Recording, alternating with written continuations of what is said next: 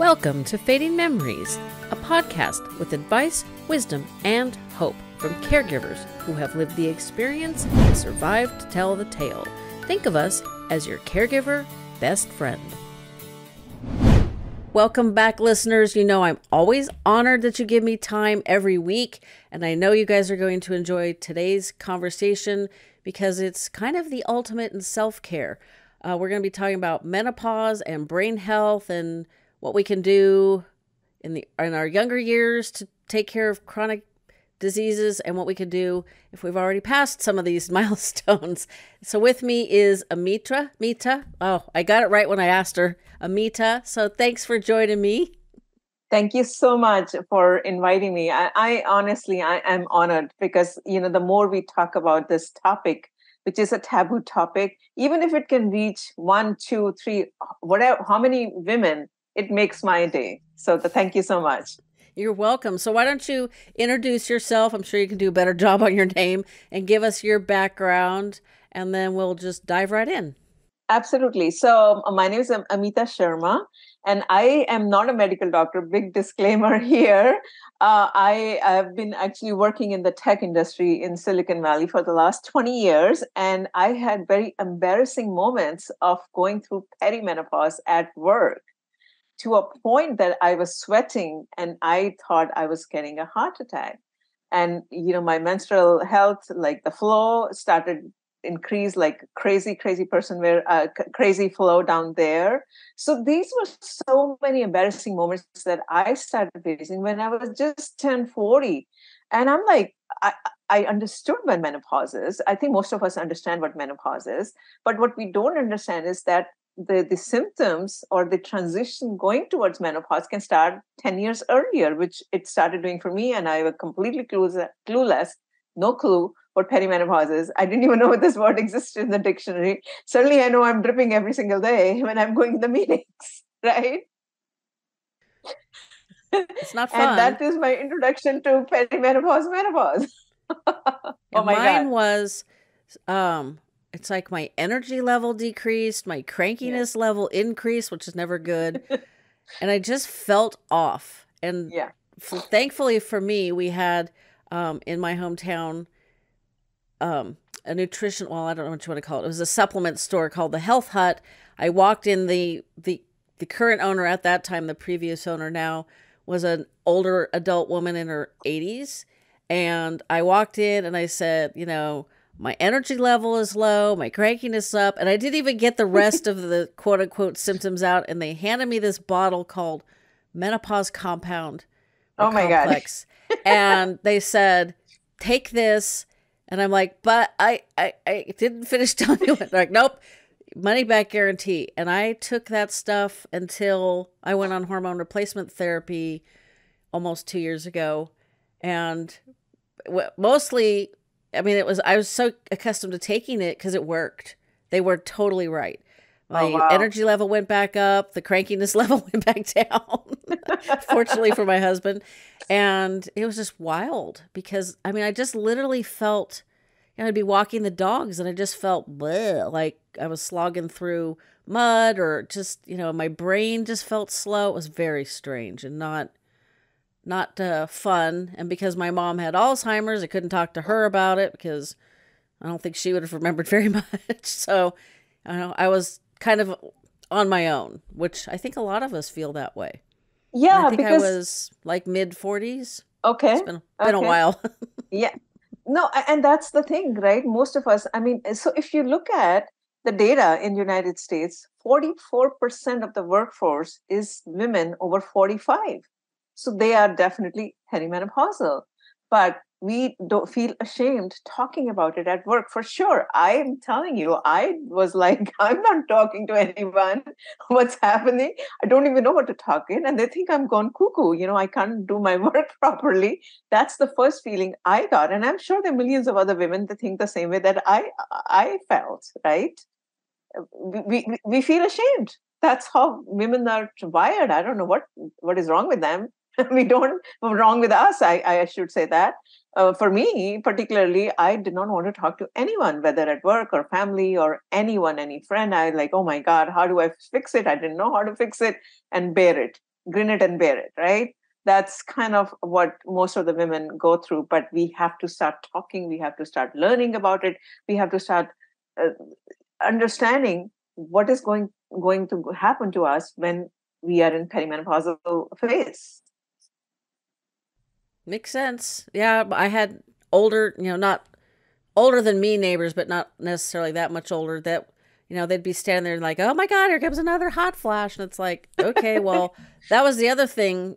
The one symptom I didn't get to tell the owner of the health hut was that I was having warm flashes, not hot ones. It wasn't making me sweaty, but all of a sudden I'd feel like I had just drank a large mug of tea, and that's a normal occurrence to drink tea. So feeling extra warm was weird, and it started in my chest and went up to my face, which that seemed backwards for drinking warm liquids, and that went away too. So I've never really dealt with hot flashes.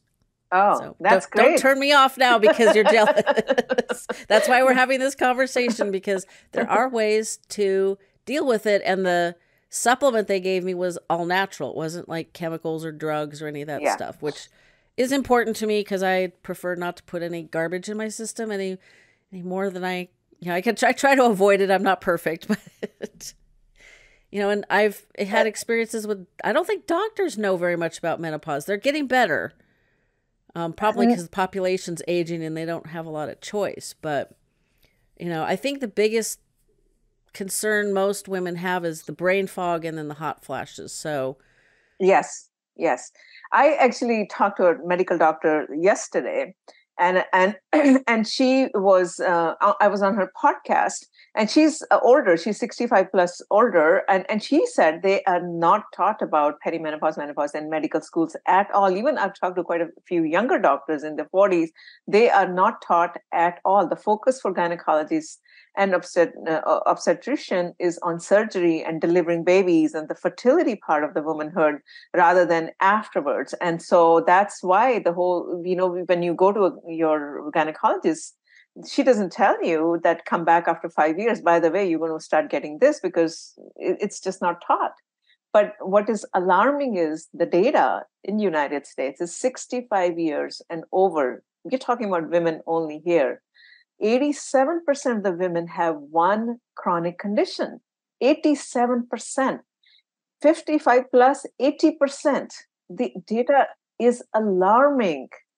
What are the chances you're not going to, all of us, or for that matter, you want to be on the 13% or 20%, not on the 87% side of the fence here, right? Yeah, those odds are not very good. So when you say chronic condition, can you list what some of those are? Yeah, so in what they list chronic conditions as diabetes, cancer, cardiovascular, and arthritis, and some respiratory issues. But you are on medication most of the time. That is the problem. And then the data on Alzheimer's and dementia, women have more percentage than men. So now if you put a correlation of why women have more dementia and Alzheimer's, can you imagine women have more heart disease than men? Mostly heart disease is attributed towards men rather than women. It is not clearly understood. And last week, in fact, government is doing actually great work now. Jill Biden introduced a research initiative to understand women's health beyond menopause. So this is the first step that's happening in this country, which is amazing, which is great. I hadn't even heard about that. So yeah, that is awesome. I think it's just because the population is aging and you can't get away from it as easily as we could maybe a decade ago when the population was slightly younger than it is now. I don't know. I'm aging. I just had a birthday, so. And as most of my listeners know, my paternal grandmother lived to 103, so that's my goal. So that's 46 years more. You guys can do the math. The only chronic issue that she had was glaucoma. So I don't know if that qualifies, but she'd had that since I was 12. But she lived to 103 with, pretty much non-existent vision.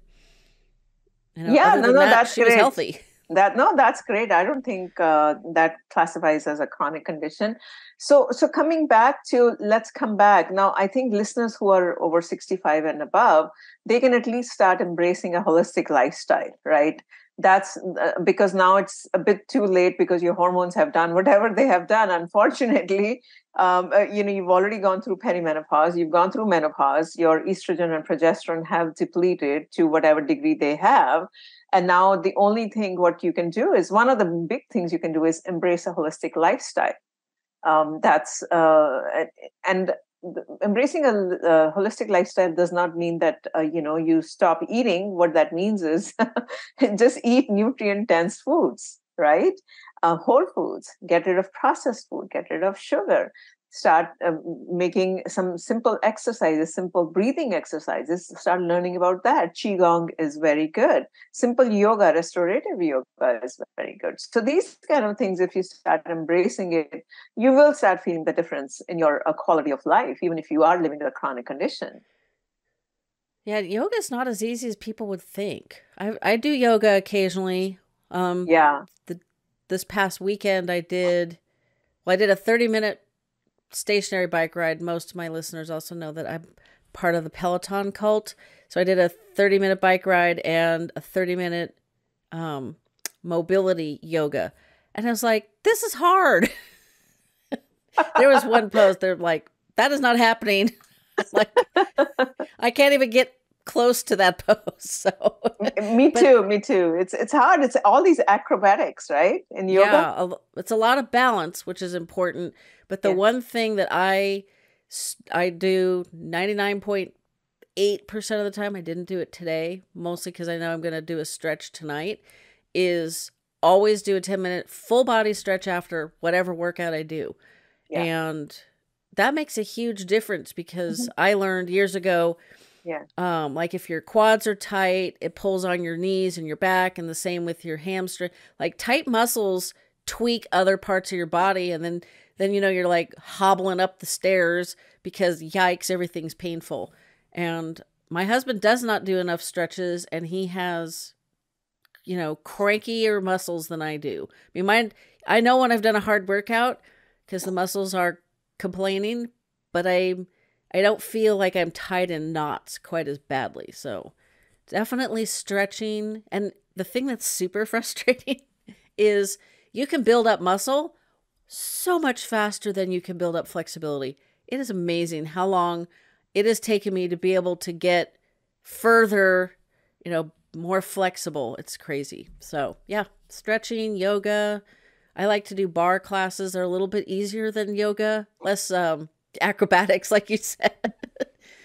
And and then some cardio is good for your heart, and it's easier on the joints to do like stationary bike or maybe rowing. I've always said, if the bear is chasing me in the woods, I'm going to be lunched because I don't run because I've got creaky knees. So these are all important, easy to incorporate into your life.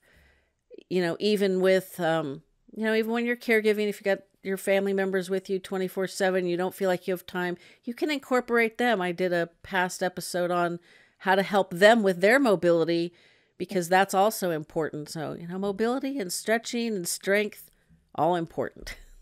Absolutely. I was going to mention breathing. Learn how to do different type of breathing exercises. Breathing is very easy. It does not require any acrobatics. Right?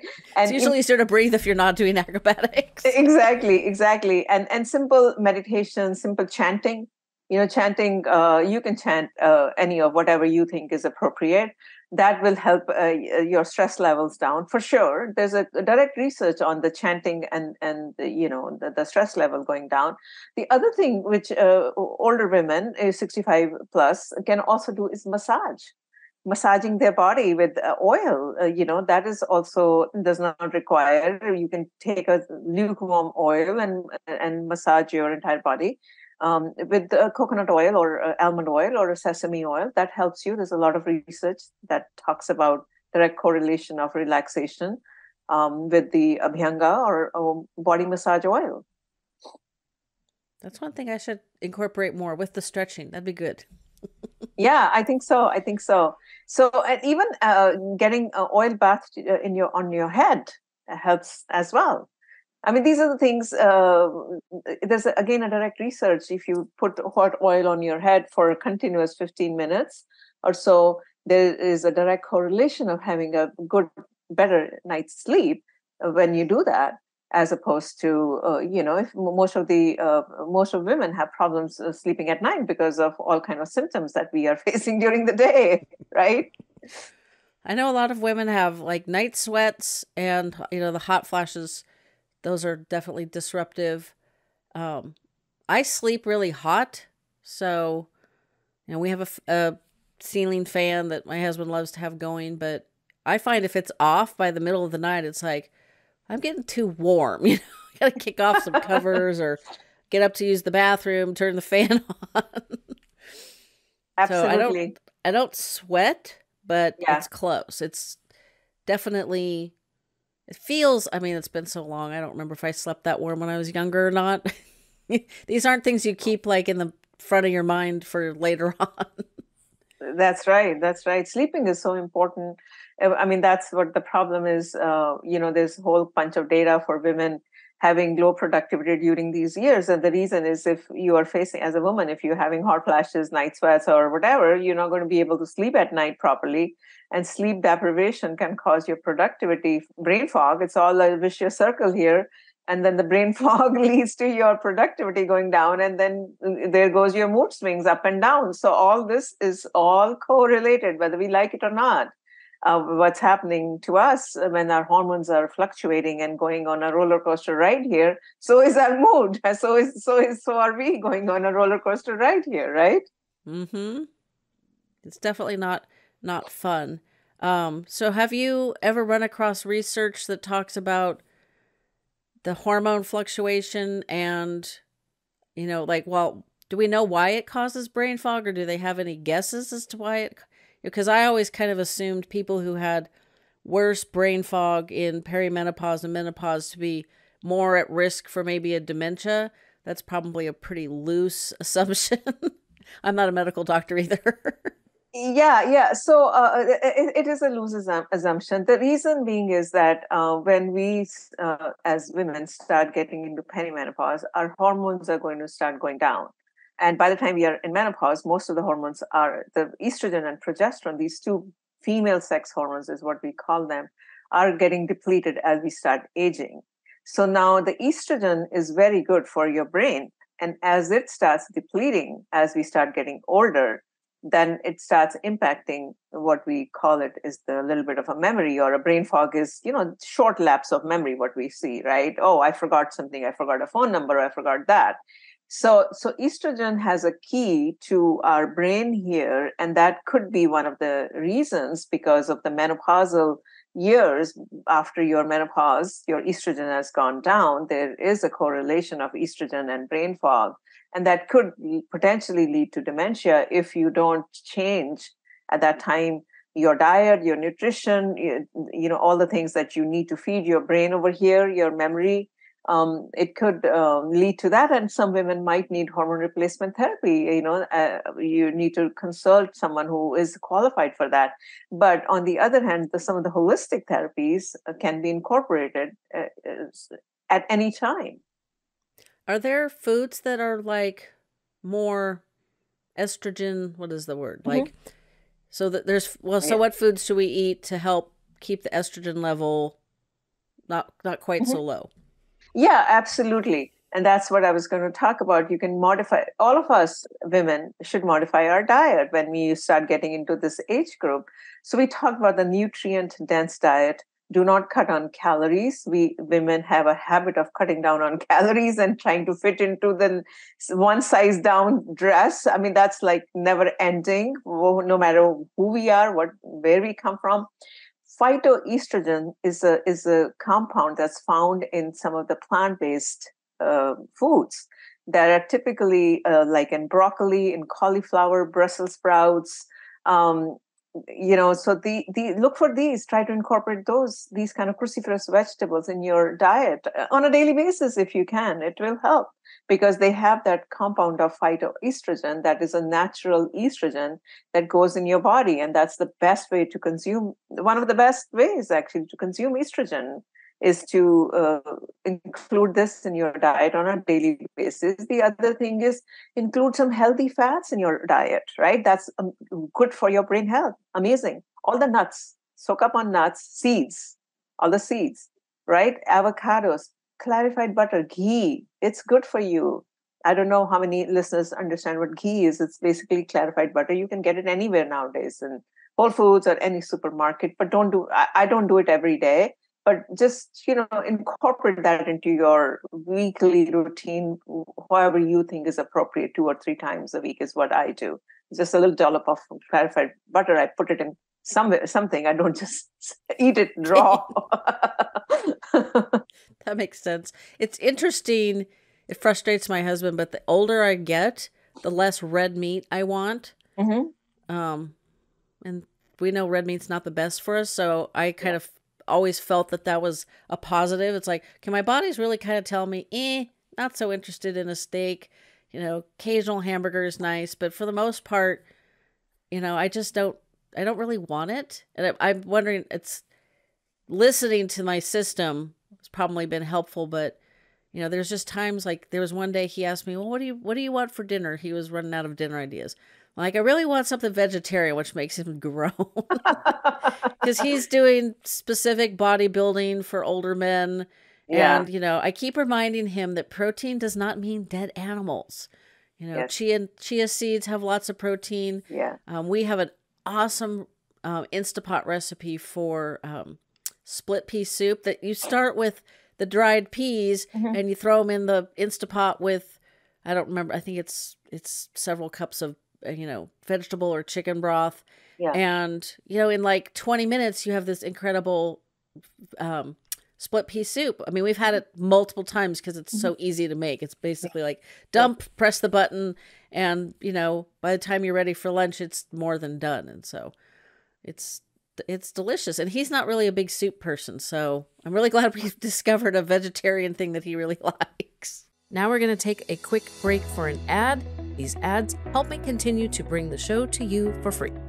When I learned that despite eating as healthy as possible, we can still have undernourished brains, I was frustrated.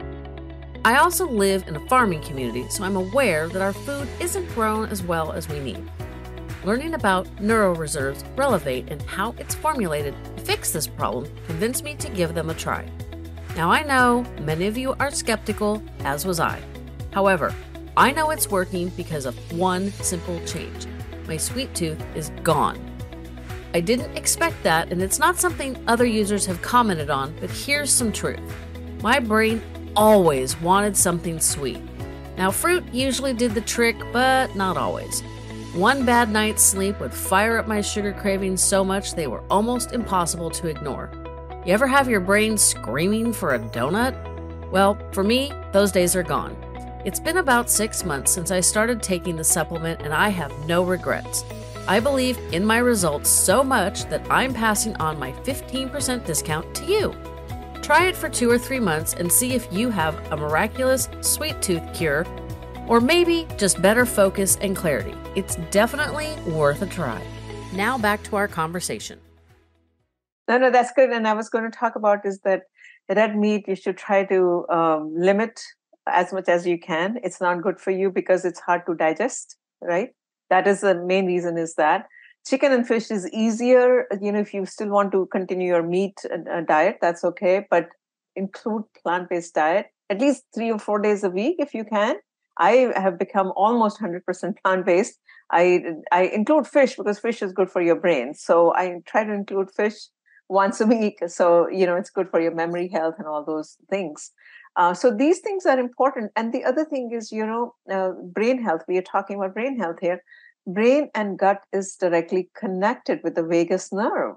So now, if your gut health is not good, which as we start aging, our gut health also starts going down. Sometimes you have constipation. All these things are not going to good for your brain health as well. So focusing on your gut health, making sure your gut is clean every single day is very, very important. Yeah, I've started eating a lot more yogurt bowls for breakfast. One, because the husband has cooked so many eggs that he's killed me for eggs. I'm like, dude, I don't want any more eggs. Like, ugh, like, no. And the other reason is, I don't know if anybody can tell, but I have like very almost hoarse sounding voice sometimes, and it cracks like I'm a 14-year-old boy going through the change. Oh my God. That's really annoying when my voice cracks, because I'm not a adolescent boy. Period. Never have been. Will not be there.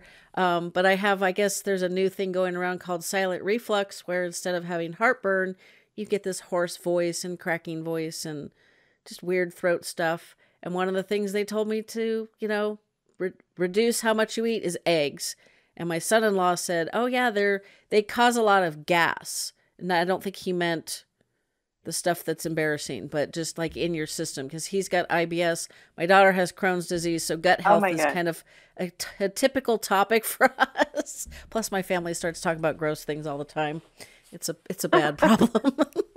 But it's interesting because we had oatmeal, and he plopped this big pile of scrambled eggs on my plate, and I'm thinking, man, that's a big pile of eggs. And then we do mix it with the egg beaters, so the stuff that's Yeah. mostly egg whites.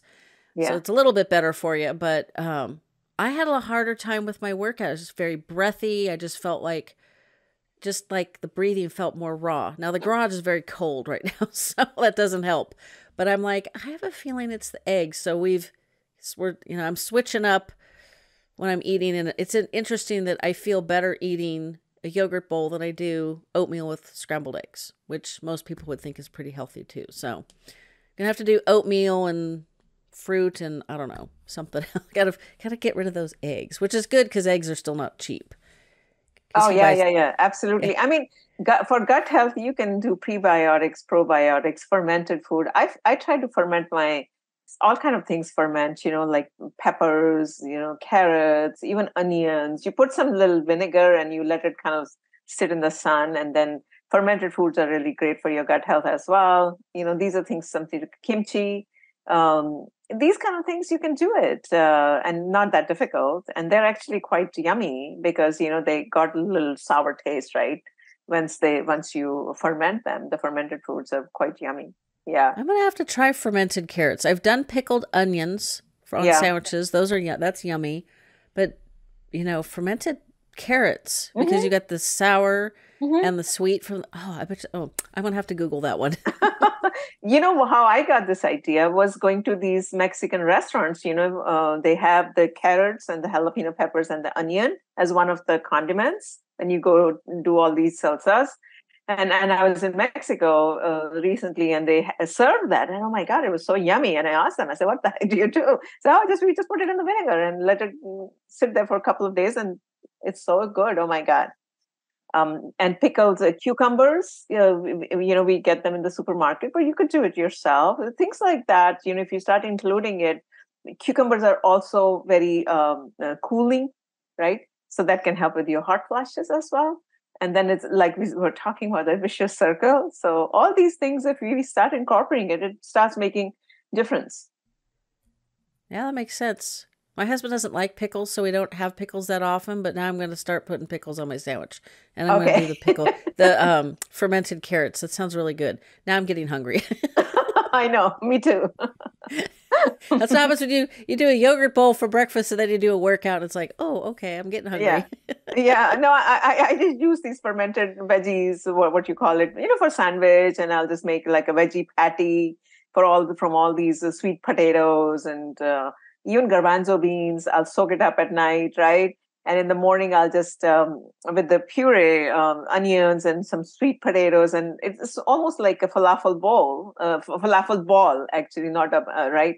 And then you don't have to fry it. You can just kind of make into something and then shallow fry it, and eat your vegetable like that. It's still yummy. It's not like you're eating boiled vegetables, which all of us think, oh my God, I have to eat this now, right? Yeah, that doesn't sound too appealing. Yeah, yeah. What was it? Oh, the other thing that I've started doing recently is I make my own hummus. Oh, And yeah. I made a sweet corn hummus, Oh, which has significantly less olive oil in it than the red mhm. pepper garlic hummus that Yeah, I've made, which yeah. is good. And I had to start doing that because I needed something with protein. I get Yeah. hungry about 4 o'clock, and Yeah. I was having a hard boiled egg Yeah. and a piece like an apple. Well, Yeah. okay, I'm not supposed to be having the eggs, so I got to come up with something else. And the sweet corn hummus tastes amazing on carrots. It actually tastes better than on chips or bread or any of that stuff. I don't know Oh, wow. why the two of them taste so good together, but yeah. And it's just easy, just dump and blend and taste and make it so you like it and move on. And my golden retriever who eats everything, she likes it too. Oh, wow. That's a big validation, right? Right there. She eats everything Mediterranean. but celery. Oh my, yeah, celery. Even I can't eat. Oh my God. But I Yeeks. was going to say Mediterranean diet is excellent. If you can, whatever you can incorporate for that, all the dishes, like even the tabbouleh and anything that you can incorporate if in your during the week diet, Mediterranean diet is great. Yep. And then, and there's the dash, so that's for the heart health. And there's, what is Yeah, it? The mind diet combines the two. that's right. That's right. I mean, I personally just follow a simple plant-based diet. You can't go wrong. Lentils and lentils and plant-based and nuts and seeds and I talk about the healthy fats rather than doing, oh, let me just go to this diet. Remember the Atkins diet used to be there, and then there was like no carb diet. Oh my God. And people stopped eating carbs. Suddenly that's not good either. You need your complex carbs. You don't need to starve yourself, right? All these things, I think, just follow basic rules of eating just a healthy meal. Every meal should be healthy. You should have protein, carb, and healthy fats. If we follow the simple rule, you'll be fine. Years ago, I had a friend and her husband who did the Atkins diet. We had a get together where, there's desserts. And so I specifically, not being very familiar with the Atkins diet, specifically chopped up watermelon for the two of them so they could have something sweet and refreshing. It was summertime. Yeah. And I was stunned when they're like, oh, no, no, we don't eat that. And I'm like, what? Like, watermelon is so good for you. Yeah. And the longer they were on this eat all the things meat, like he Mm-hmm. had, I don't know, ridiculous amount of sausages or bacon or something. I'm like, I don't care if you're losing weight. That can't be healthy. Yes. You didn't need too many brain cells to realize that wasn't a good thing. But their skin started getting like almost Yeah. gray. She Yeah. didn't have the thickest of hair and it got thinner. And I Yeah. was just like, I don't care what you're doing. It's like, that is not looking good on you people. And then, of course, it's not sustainable. Like, I can't, I have never ever wanted to just eat only meat. Ugh. Yeah, Nope. exactly. You're depriving yourself of of other nutrients that are so important for your body. And sure enough, it's going to start impacting your hair. A lot of women, even men, we know that they start losing hair, right, as we start aging. And it's just, and the skin starts getting loose and all kind of wrinkles and all kind of things. But you can prevent all that if you just eat right. Don't worry about the size lower than what you are. I mean, all of us do that. Oh, I need to fit into size whatever XYZ, but that's not the intention. You need to be healthy, right? I mean, There's a Peloton instructor I like very much. She's in her early 50s. And she said, health success is much greater than a smaller pair of pants. mm-hmm, And it's mm-hmm. like, I love that because, Yes, she's healthy. She's not the smallest Peloton instructor on the app, yeah, and it's a great message. Although this morning, the class that I did with her, she's in the perimenopause, the kind of the end of perimenopause, mm-hmm, and she does velodrome cycle racing, mm-hmm. which sounds terrifying because there's no brakes and there's one gear. Yeah, It sounds like a great way to crash. But she was saying that she hit a very high exercise output on the Peloton bike, and she's never been able to hit it since. And she blames that on all the changing hormones. So is that in her uh, head, or is that actually a thing? no, no. I mean, look, there is data. I mean, if you said she's in her early 50s, so more than likely she's hitting menopause or she already has hit menopause. We don't know that. but her hormones have gone down, right? So along with that, the energy level can be impacted. We know that the chronic fatigue is one of the symptoms. So I don't know her at all, but I'm just assuming that maybe she's got this chronic fatigue symptoms. Maybe her metabolism has changed. Maybe she's not trying. So maybe she's not changed her diet the way she should have earlier. We talked about that. So this could be an impact, absolutely, because if she's a trainer, as you were saying, she's definitely doing more exercise than you and I combined, Probably. probably. So then she needs a different type of diet, and if she hasn't adjusted that along with her hormone fluctuations, then there is a possibility that she is feeling fatigued, right? So this could be, it is possible, absolutely. And then the problem is for us women, it's too late for us to get the hormone testing, because now we don't know what the baseline is. They're already going crazy anyway, right? I don't know what like they're going to be down. We know that. So what good is it if I can get it down? The smart thing is, if there are any women here in the 35 and above, to get your hormone tested when you are at a baseline. That's the baseline of your hormones where you operate optimal, right? Your performance is optimal at this hormone baseline. So now at age 50, she has no clue what her optimal was, because she probably didn't get her tested at that time. We don't think like that. I've never got my hormones tested, right? And they just fluctuate all month long anyway. Exactly. Yeah, that's a problem. Even if we are younger, we have our menstrual period, so the hormones are fluctuating at that time as well. Yeah, I went on hormone replacement therapy because, was it July of 22? Okay. I'd had hormonal migraines almost every month for like 40 years.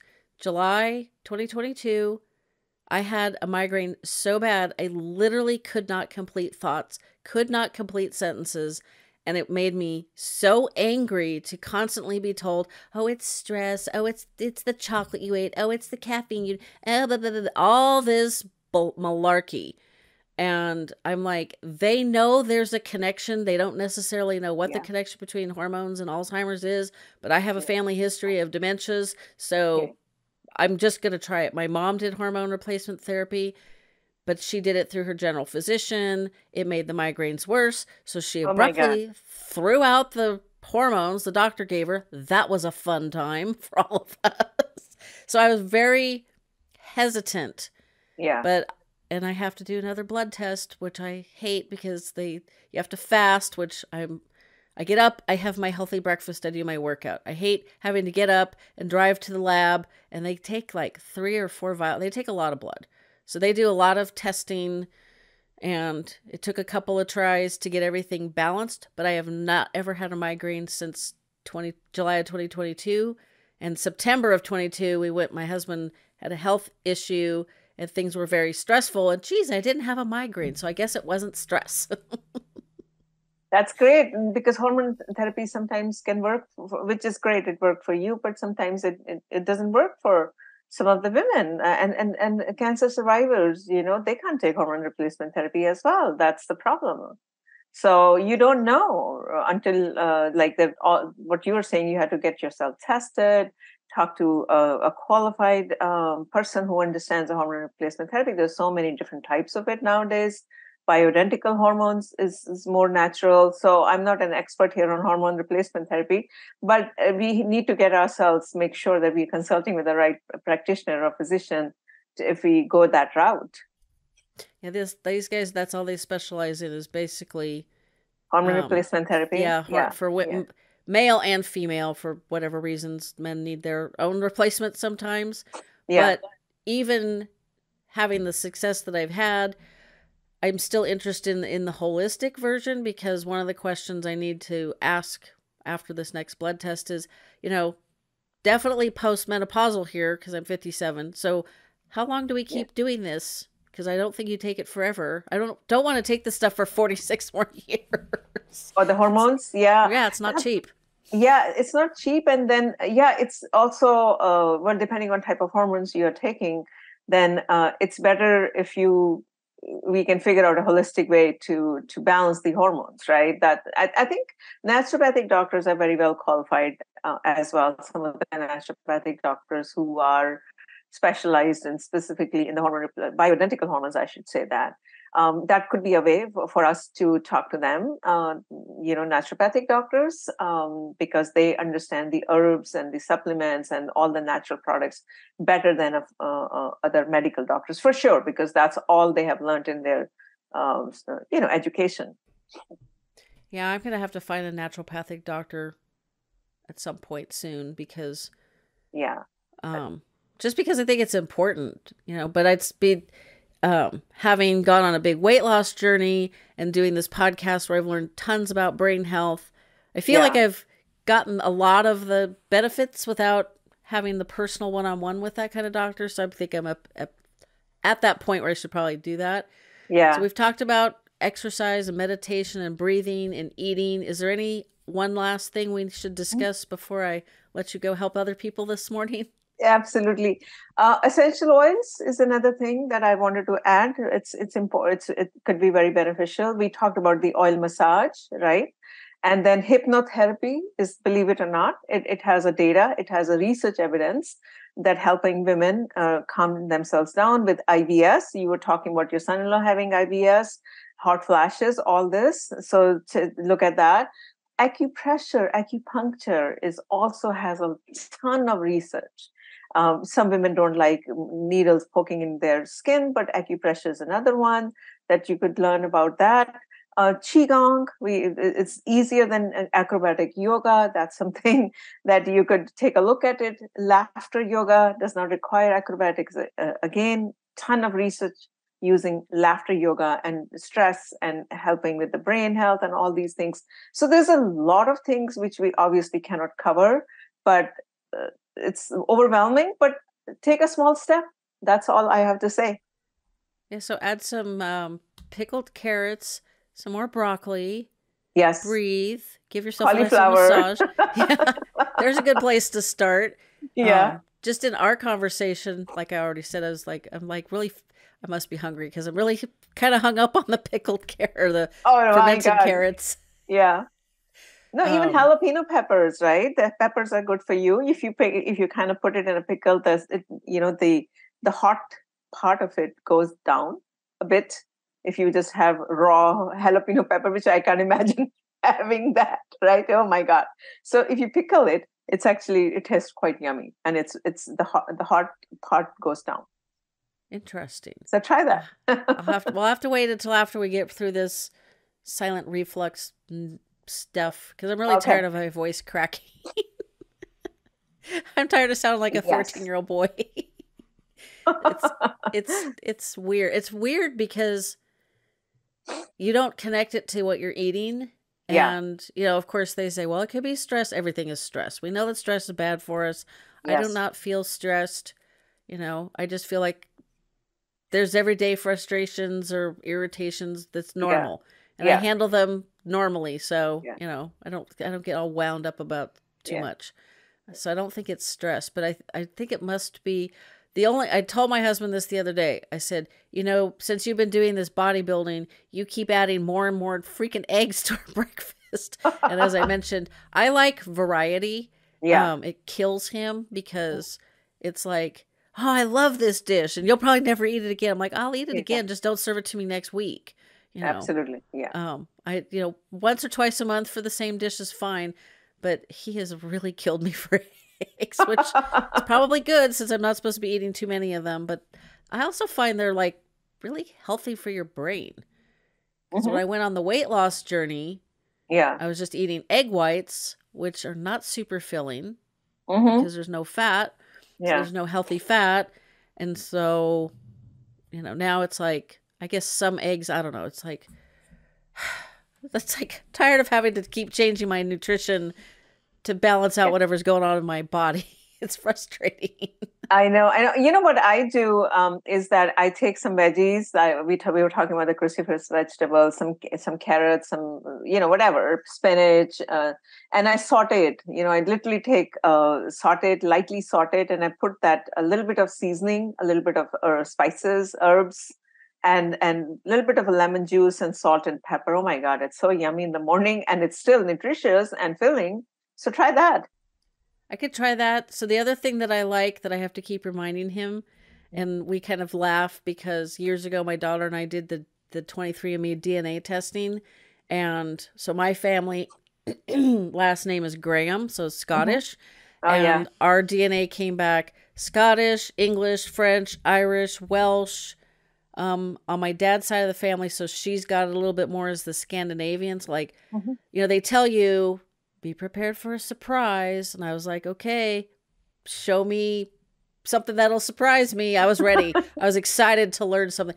And what I learned was I am 100% white mutt. Oh, wow. So that was boring. Super boring. But I love the pinto beans on a slice of like wheat bread or sourdough bread. And what I do is, warm them up in the pan. I put in a little bit of the hot honey and a little bit of maple syrup to kind of cut the heat. And so you kind of got like almost a sweet and sour kind of taste on the beans with the toast. And then normally we do, collard greens, because kale is, I don't know what you got to do to make kale edible. I know, you have to rub it, you know that? Is that okay? Yeah, that's a trick. Just rub it really hard, like you're rubbing whatever, and then put a little bit of lemon juice and let it sit, and a little bit of a salt, and then after that, try it. Okay, because that kale's a lot of work. So we found collard greens are just as good, but I like what you were suggesting to go with my beans on toast, which is a totally English breakfast. Yes, although I think they usually have a sausage with it, or tomatoes, which I'm also trying not to eat too many of because that fires up acids in your system. So yikes. Like a lot of the stuff I like to eat, I'm having to limit. So it's interesting, but this has been really fascinating. I'm glad that more people are talking about menopause in this time of life because the population is aging. And so, we better start talking about this soon, or else there can be a whole bunch of people wandering around trying to figure out why they got brain fog. Absolutely. That's why we are talking, and that's what you are doing. One funny thing I wanted to say was that I'm watching Outlander, and it's all Scottish. So, it's a great show that talks about time travel, which is funny. We've been watching Clarkson's Farm on Amazon Prime, which is Jeremy Clarkson. I guess he was big on Top Gear. I'm not really a big car person, so that's not a show I've watched. He has this 1,000-acre farm. His farmer decided to retire, so I guess as many, wealthy white dudes, he just assumed he can farm this land. And he's got one helper. Even he can't understand this guy. Oh, my God. The other night I asked my husband, I'm like, is his farm in the northern part of England? And he goes, yeah. And I'm like, that explains it, because that guy sounds Scottish to me. I could be wrong. I spent 3 weeks in Scotland with a pen pal. This is back in the old days when you actually mailed letters with stamps. I know. And she lived next door to a guy named Mark Smith. And 3 weeks I was there, never once could figure out what the heck that guy was saying. I'm like, I know this is English, but none of it sounds like English to me. And that's how this guy's, and it cracks me. Yeah, it cracks me up because this guy is talking, and this Jeremy Clarkson's going, yeah, and you can tell that there is no communication happening. They say AYE means yes, I. Yep. Right? And it's very, so Gaelic is very guttural. Yes. And so a lot of times it sounds like, could you swallow that mush before you start talking to me? I know. I'm watching the subtitles below. So I'm like, okay, now I know what he's saying. I wonder if it's funny because it's English, but I'm still watching the subtitles below to make sure I understand the whole thing. Yeah, and it's like, oh, so just so funny because I'm like, this English dude can't understand this other English dude. That cracks me up. I know, seriously. I think we're on episode 4, but it's like, this Jeremy Clarkson is not doing himself any favors trying to farm his farm. I mean, the whole thing is just a comedy. I know. And there's days when it's like, you just want to yell at the TV, like, why are you doing this? And he keeps taking on new projects. Ooh, I'll add chickens. Ooh, I'll add sheep. Oh, I'll add a farm stand. It's like, one product, like, dude, like master the sheep thing. Okay. Yeah. Then move on to the chicken thing. And then maybe you'll understand your neighbor who does not necessarily speak the same English that this Englishman speaks. I know, that's the funny part. So there you guys. So we've given you some super healthy self-care tips and some TV tips. Absolutely. We didn't want to leave our audience without giving TV tips and talking about Scottish blood here, since you mentioned Scott. That's me. I come from a very bloodthirsty clan, according to lore. So where can people find out more about you and what you're doing besides just showing up on podcasts talking about brain health and menopause? Oh my God. And Scottish blood. That's true. We had too much fun. Yeah, please check out our website, www.nourishdoc.com. And we are coming up with an app. Some of the women might not like the app because, people are so tired of the app. But the only reason for us coming out with the app was to make it affordable. So we are pricing it at $10 per month, so that women who are going through perimenopause and beyond can access self-care by themselves. But if some women want hand-holding and they want a high touch, which most of us do, then we have an option that they can have concierge services as well. They have their own naturopathic doctor. We were talking about that, and a yoga therapist, a breathing specialist, or a dietitian. So we are trying to educate women on how to better take care of yourself, using holistic therapies during the perimenopausal years and beyond. So that's what I'm trying to do. Awesome. Well, as always, that link to the website will be in the show notes. You could just click on it, go there, learn everything in more detail than we had time for today. I thank Amita for coming on and giving us some laughs and some good advice on brain health. And, I think taking care of yourself and your brain is the ultimate self-care. So I hope you guys incorporate some of these. And if you try any of the things we've talked about, like the fermented carrots, let me know what you think. Or if you have any vegetarian breakfasts I can introduce to my life, let me know. I'd love to hear from you guys. So thank you so much, Amita, and I hope you have a wonderful afternoon. Thank you. Happy Thanksgiving. Thank you. Fading Memories is also available wherever you get your podcasts.